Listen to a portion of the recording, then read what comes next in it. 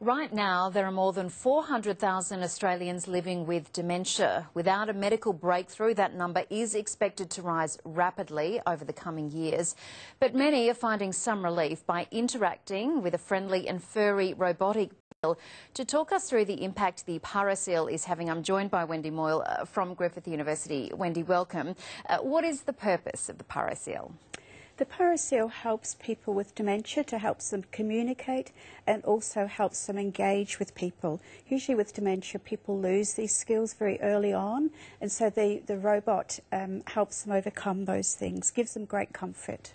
So Paro has 5 different sensors. How does it work, and is it similar to animal therapy in a sense? It is similar to animal therapy in that if you stroke Paro, she gets excited and gives you great comfort.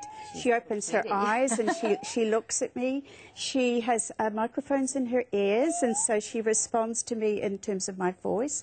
She also has light sensor in her nose, so she knows if it's nighttime or daytime. She goes to sleep in the dark and awake during the day.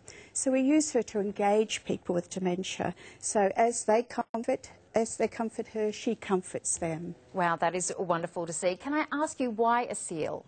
She's a neutral animal, so if it was a cat or a dog, I might find that people are not happy with that sort of animal. But a seal, not many of us actually have concerns about a seal.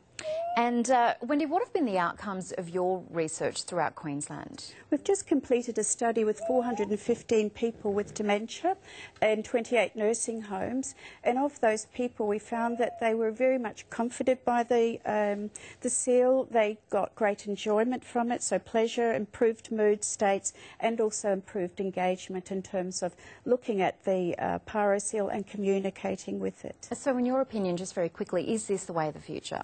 Absolutely. We're going to see more and more robots in the future. We're not suggesting that they replace human activity, but they certainly will be used as an adjunct to human activity. Yeah, well, it is fantastic to see. Hopefully we actually see them in more nursing home and care centres throughout the state. Thank you, Wendy, Eva. thank you so much for your time.